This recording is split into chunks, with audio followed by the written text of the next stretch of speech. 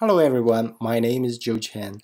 I will briefly talk about research projects that I have been working with graduate students here at the School of Planning.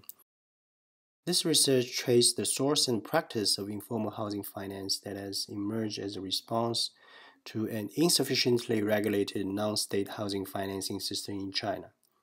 Informal housing finance has fundamental impacts on the property market, the private sector, homeownership, and local citizens' socioeconomic status. Our study discusses the challenges faced by informal housing finance as a local property market driver and an instrument of upward social mobility. We have been looking at the practice of informal housing finance and how it has influenced the local property market in Ordos, Inner Mongolia, in China. The city has been known for overbuilding and is considered as a ghost city by many.